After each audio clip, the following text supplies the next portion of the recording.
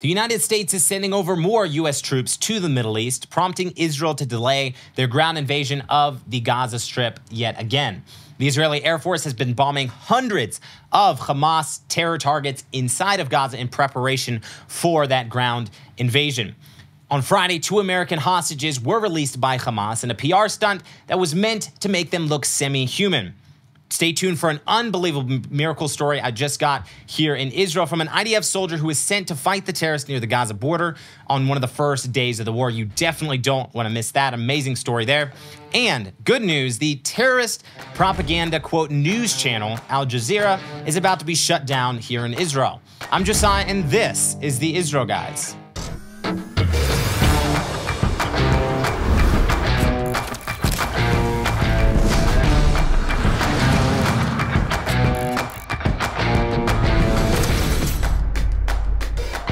Giants organization is flying 10 American flags and 10 empty seats today to represent the 10 Americans still unaccounted for since the October 7th attacks by Hamas in Israel. Well, there you go. In a rare win for the New York Giants on Sunday night, they flew 10 American flags and 10 empty seats in the MetLife Stadium in honor of the 10 American hostages who are currently being held by Hamas in Gaza. It's great to see that support there in the United States of America. Obviously, they're American hostages, but there are hundreds of Israelis that are also being held by Hamas in the Gaza Strip as well. The IDF just yesterday raised the number of hostages, confirmed hostages being held in Gaza. The number is increasing. They raised the number to 222. So please continue to pray for those being held hostage and to advocate for your government and to pressure Hamas to release those hostages. Welcome to the Israel Guys, where we believe that in a world of Jew hatred and anti-Israel propaganda, you should have a direct connection to the land and people of Israel. Thank you guys for tuning in to today's program. We're talking about everything that's happening here in the land of Israel from an on-the-ground source. Make sure to subscribe to this channel so you can stay updated. It also helps us get this news, this breaking factual news out to more people on the internet, especially in the days of big tech and censorship. Last week, we had our Instagram account randomly just shut down. Didn't really give us any reason, just said we violated their policies. We made a bit of a fuss with some people we know in the United States, and they restored our account with a sort of apology. Didn't exactly tell us why they shut it down. But all that is to say that especially pro-Israel channels are being censored and watched on the internet by big tech. And so if you guys could subscribe and hit that thumbs up, that'll be a little bit of your part to fight back against those who are trying to censor the truth when it comes to Israel. Guys, you can also join our breaking news Telegram channel. The link is in the description below. We'll be sending out updates and videos, these programs, and also our other updates on that Telegram channel as well. You can also follow us on all our social media. Follow us on Instagram so we can show them that there are a lot of people who actually support Israel and want to keep updated with what is happening here in the beautiful land of Israel. All right, guys, what's going on in Israel? What has happened over the weekend? Trying to give you an update because even though we're getting further and further from this horrible massacre and tragedy on October 7th, Israel is still in a war, and by the looks of things, it's not going to end anytime soon, and things are definitely heating up. Stay tuned for more info on that on today's program. First off, on Friday, 2 of the hostages who were taken by Hamas were actually released by Hamas from Gaza. They were released through the Egypt-Gaza crossing and then soon after brought into Israel and reunited with family members here. The 2 hostages who were released were Judith and Natalie Ra'anan, who were actually dual American and Israeli citizens. They actually live in the United States in the Chicago area, but were here in Israel visiting family down in the south for the holidays when this Hamas attack happened, and obviously were kidnapped and taken hostage down in Gaza. Now, it's absolutely incredible, and we are so thankful that these 2 hostages were released from the Strip. That is 2 lives saved in this instance out of the now 222 who are still being held in the Gaza Strip. But guys, do not be fooled by this. It definitely was a PR stunt by Hamas to try to make themselves look better in the eyes of the media and try to make themselves look a little bit more human, you can say, which we know they are not. Unless you have already forgotten the horrific images and videos that came out after the massacre on October 7th. In the days that follow. Guys, do not be fooled. They're trying to make themselves look good. They're trying to get international support for their cause, which, as we saw, is to brutally murder, torture, and kill Jews in Israel and then taking all these hostages. Guys, Hamas is ISIS, and do not forget that, guys. We cannot move away from this focus of taking out this evil and rooting out this evil from the Gaza Strip. And ultimately, this is not just for the good of Israel. This is for the good of the world. All right, guys, what is going on with Israel's ground assault in Gaza? And as we've been talking about, Israel is going to go in any day, and yet every day the ground advancement gets delayed. And obviously, there's many more reasons that we don't know that are very good military reasons, security reasons that they're delaying. A report came out this morning from Channel 7 News here in Israel, which kind of may shed a little bit of light on what is actually happening and why this delay is taking so long, that they're still preparing for the entrance into Gaza to root out Hamas. This is from Channel 7 News. It says, the U.S. has informed Israel that it intends to send additional American forces to the Middle East ahead of the expected ground incursion due to concerns that Iranian attacks against U.S. forces in the area will increase. According to assessments, Israel has agreed to delay the ground incursion until additional U.S. forces are sent. It was also reported that Israeli sources have clarified that this is not the only reason for the delay. Among the other reasons are increasing the forces' operational preparedness in an attempt to do so as much as possible, including potentially prisoner swaps to free the hostages prior to a ground incursion. And that's from Channel 7 News here in Israel. So there's a lot of, obviously there's many more reasons than that, I'm sure. But as of now, the IDF has not backed down from their plan to go in and root out this evil regime of Hamas inside the Gaza Strip, which is fantastic, because every day that passes, the fear increases among many that due to international pressure, that maybe the IDF will eventually back down, which is not what needs to happen after the horrific attack on October 7th. We know this will happen again. If this evil is not stopped today, they will continue to perpetrate many more attacks, and many more civilian and Israeli Jewish lives will be lost.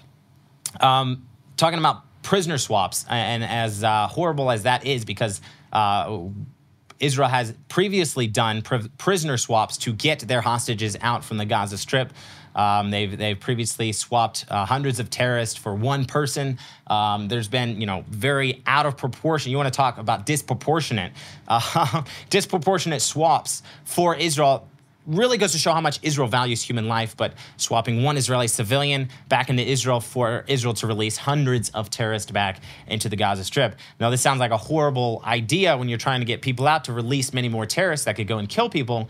But I just kind of, as I was looking at this report this morning, realized that maybe if they release all these terrorists back into the Gaza Strip, then Israel goes in with their ground forces, maybe that'll take care of the problem right there. I don't know what the best option here. I'm not saying I have the best policy on prisoner swaps or getting these hostages freed, but we definitely want to see these people come out of this alive. All these 222 hostages make it out of the Gaza Strip alive, and that is what we are all hoping and praying for.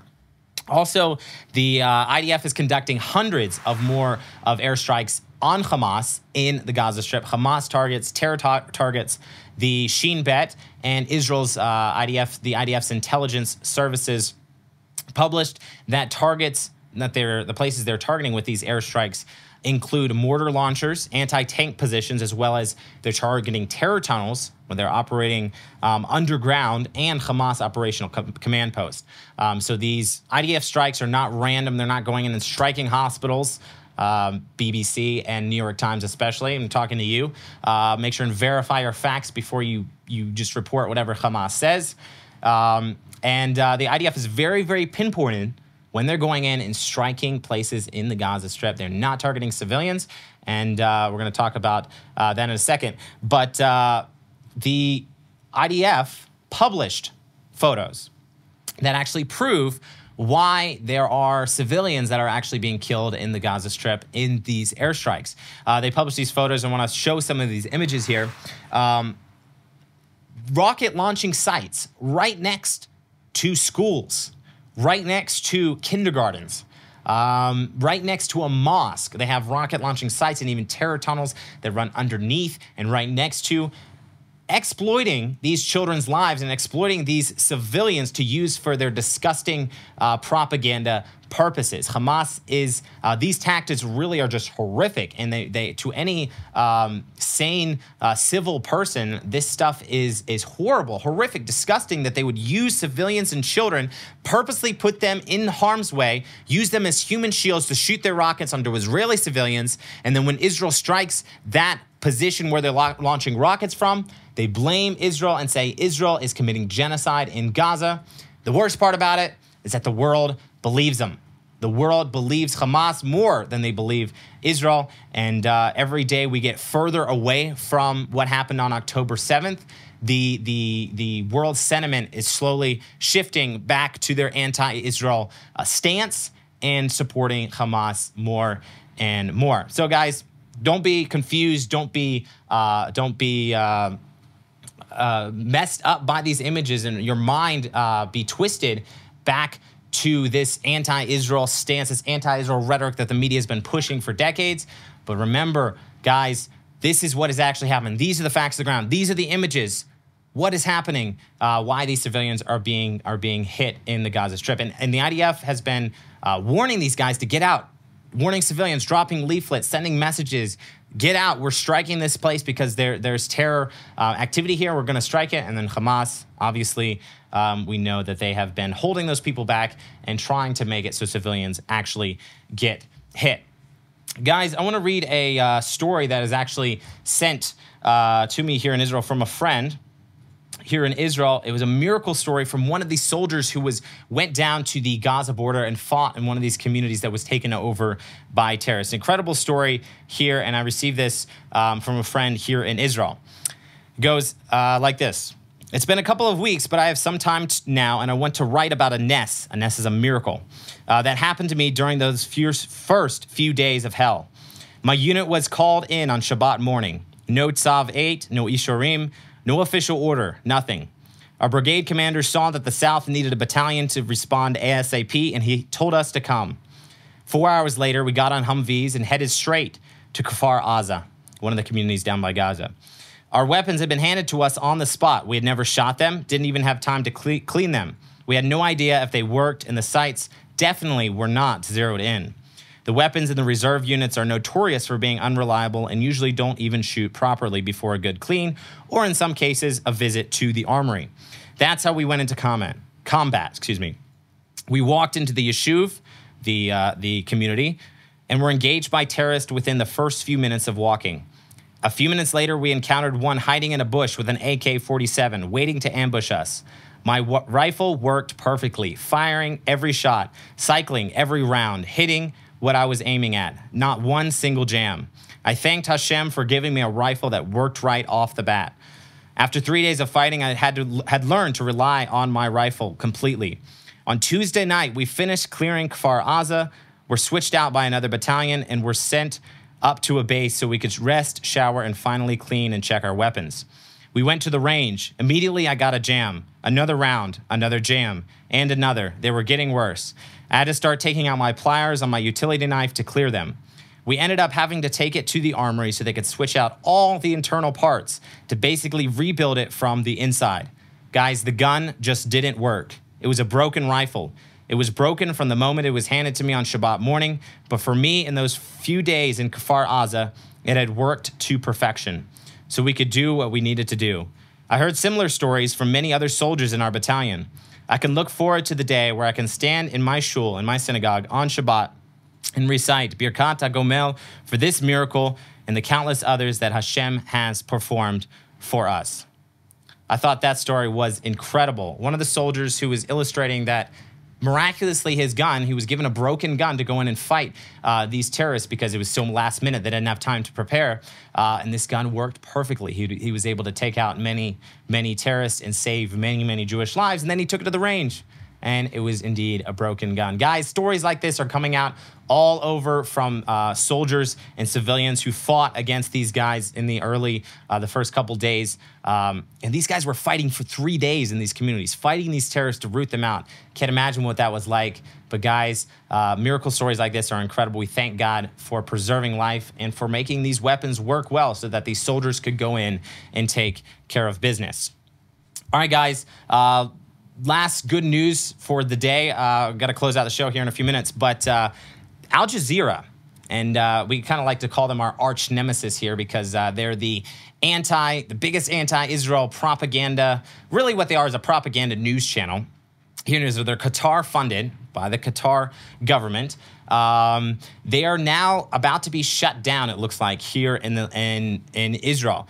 Due to national security threats from Al Jazeera, Israel's government actually approved regulations that would allow Israel to shut down the Al Jazeera network. Why? According to the communications minister Shlomo Kari, who led the charge to pass these regulations, Al Jazeera has damaged national security since the war began, doing things like, what are they doing? They're reporting on where IDF troops are positioned, where IDF movements are going on the Gaza border, and I believe other places in Israel. And actually, some of the intelligence agencies have also put out complaints to the government saying they need to shut Al Jazeera down because it's becoming a national security threat. According to Karki's office, a proposal to shut down Al Jazeera will be brought to the next meeting of the Security Cabinet, which must approve that request. So hopefully that request gets approved because not just the national security threat of reporting on IDF positions and things like that, which is the no-brainer reason for going ahead and shutting the Al Jazeera down. Al Jazeera has basically been a pro-terror, pro-Hamas, just anti-Israel propaganda channel for so long, and it's actually causing great harm to the state of Israel all in the name of, news reporting, journalism, and free speech. They constantly spew out lies, and unfortunately, they have millions and millions, hundreds of millions of followers and people that watch that information coming out from that channel. So good news. Hopefully, they're going to be shut down and taken down very, very soon. Right before we close, guys, a report actually just came in. This is from the Jerusalem Post, kind of realizing the gravity of the situation and that things are continuing to heat up here in the land of Israel with this war and what's going. From the Jerusalem Post, Fadavi, who is the deputy commander of Iran's Islamic Revolutionary Guard, said that, quote, if it is necessary and if the order is given, Iran, will strike Israel's northern city, talking about Haifa, without hesitation. Guys, this is big because Iran is now directly threatening Israel that they will strike directly from Iran if necessary and if the order is given. Not just the Hezbollah threat, which is right on Israel's northern border with hundreds of thousands of rockets pointed at Israel's population centers, but now Iran is themselves, which we know they're funding Hezbollah and they're also funding Hamas and backing them militarily, but now the Iran Revolutionary Guard is threatening the state of Israel directly. Guys, we need to now more than ever stand with the land of Israel, stand with the nation of Israel. Now is the time to pray for Israel. Guys, I'm going to put it bluntly. Israel is in a war for her survival. And this is the time where if you were ever a pro-Israel Zionist, if you ever called yourself pro-Israel, if you ever called yourself a Zionist, now is the time to really put action to those words. We can't just say we support Israel and we pray for Israel. Yes, all that is good, but no. Now is the time we need to stand up and support the nation of Israel. And for most of you that are watching this show, for most of you Christians, the Christian Zionists around the world who support Israel, right now support for Israel looks like giving monetarily, giving funds to help Israel protect herself. And that's why I am unashamedly going to say you should give money and help us raise $29 million for Operation Itai here in the land of Israel. We are airlifting emergency supplies to the farms and communities here in Judea and Samaria in the quote-unquote West Bank to help these communities defend themselves against Israel's enemy. Many of these communities are vulnerable, and there's a lot of Arab towns that surround these places, and they need things like protective vests. They need things like protective helmets. They need things like thermal drones and night vision goggles, flashlights, trauma kits, medical gear, all this kind of stuff. And that's what we're doing here with Operation Itai, raising $29 million to bring those supplies, airlift those supplies. We have airplanes lined up to bring those supplies here to the land of Israel. We just need you to help fund those emergency supplies. Guys, encourage you, open your wallets, give generously to this campaign, because I know normally, you know, it would be, I would say, you know, explore all the options and find the best person to give to that's helping the war effort. Guys, there's a lot of good organizations that are helping raise money for Israel right now. But I can say with certainty, I know where these supplies are going. And I know that all these supplies are going to very, very much needed places. And I encourage you guys to open your wallets and really put your faith, put your money right where your mouth is. If you support Israel, support Operation Itai and help us raise this money for the communities of Judea and Samaria. I'm not asking you to give money to us. I'm asking you to give money to the nation of Israel and for their security. Guys, you can do that. Go to operationitai.com or just click the link down in the description below. Guys, don't forget to subscribe and get that conversation going down in the comments below. As always, remember, tune out the fake news, tune out Al Jazeera, tune out the BBC and the New York Times, and tune into what is actually happening here in the land of Israel. Be strong and courageous. And remember, we'll be back every day, Monday through Friday, with your direct connection to the land and people of Israel.